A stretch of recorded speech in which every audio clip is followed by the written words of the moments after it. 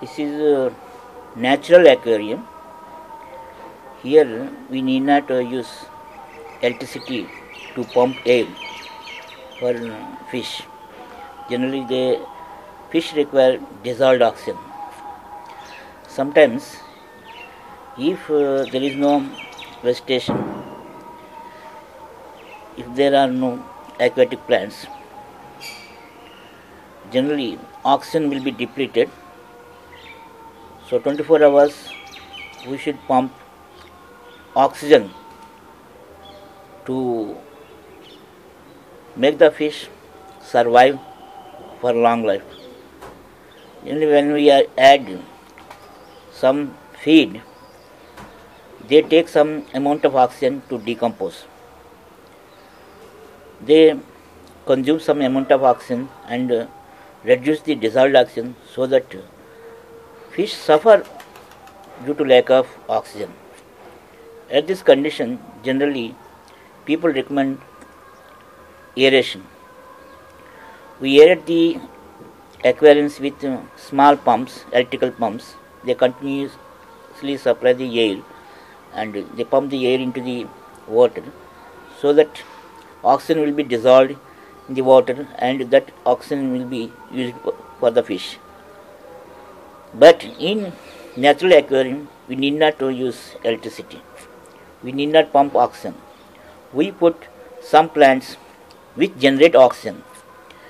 Suppose here you can see a plant hydrilla. See, this is hydrilla plant. You might be seeing. This is hydrilla. This plant liberates oxygen in presence of sunlight. Due to photosynthesis, it liberates oxygen, and this oxygen is dissolved in the water and it is supplied this oxygen to the fish.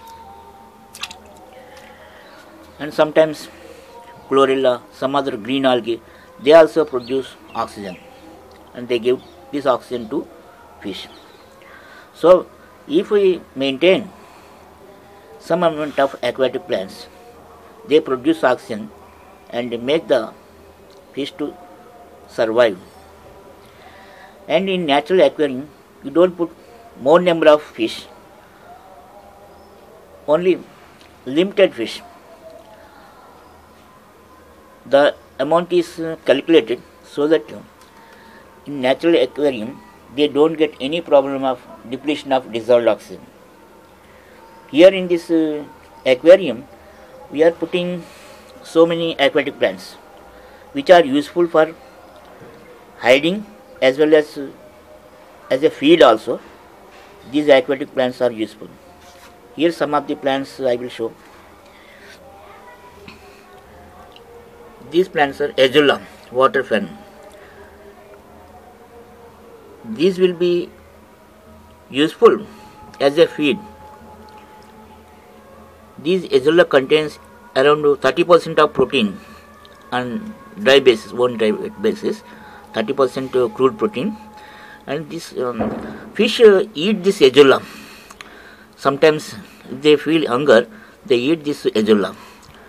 They are containing about 30% protein on dry weight basis. And another species, duckweed, lemna species.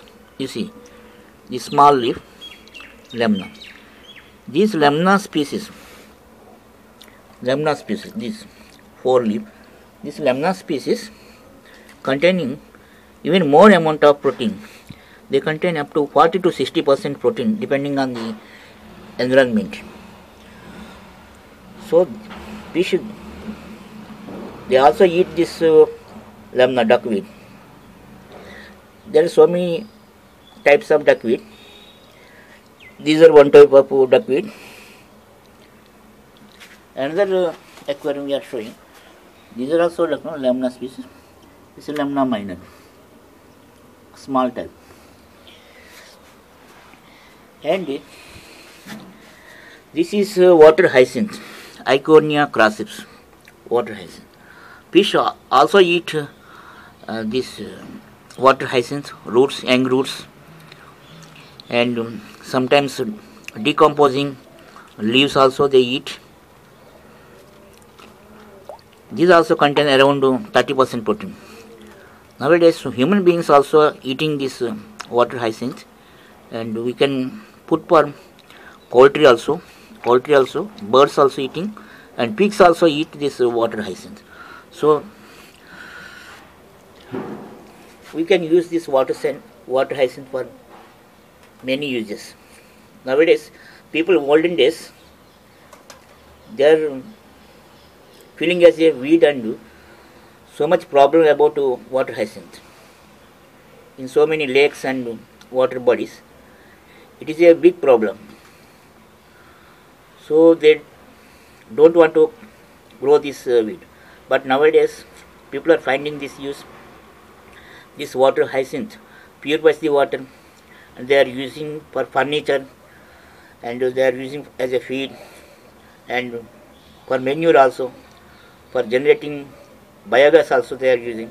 So many ways they are using this water hyacinth. For fish also it is useful. They are eating the roots of the water hyacinth, and dried leaves, decomposing leaves also they are eating. They are having 30% protein. Another thing is, this is pistia. Generally fish don't eat this pistia. This pistia is having oxalic acid, maximum oxalic acid. That's why they. But they hide. Young fish hide in these roots, and they escape from the enemies. So in this way, so many other species also we can maintain in aquatic, in natural aquariums. We need not put any electricity. So water also we need not change much. Once in a 10 days or once in a month also we can keep. So we need not change frequently, but it is good to change if in 10 days interval, 15 days if you change. It is good for health. But sometimes I kept for 6 months also, nothing happened in this natural aquarium. Even a single fish didn't get any problem. But it is advisable to change the water every week. Every Sunday you change the water and keep the good quality of water if time permits. If time never permits, then you can keep for 1 month, 2 months, depending on. But it is advisable if you change the water in weekly intervals. This is a natural aquarium. You can see the fish also.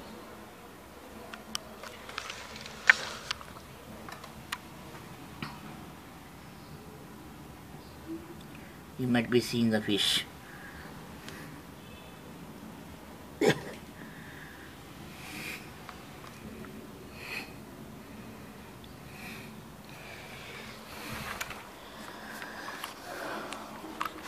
So in this aquarium, it is easy to maintain the things. Sometimes if you forget to adding food, no problem. They survive on natural food. Even then we are putting some food, some artificial food, some granules, some vitamin rich granules many companies are supplying. We are giving those food granules. I will show the granules also, those type of foods. These are the different types of foods. Different companies producing different. Around each packet is 50 rupees. They supply 100 grams dish.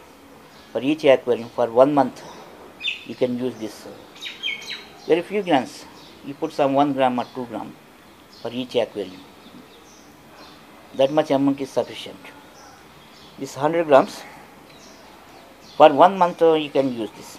Means daily 3 grams. 3 grams means 13 to 3, 90 grams are sufficient for 1 month.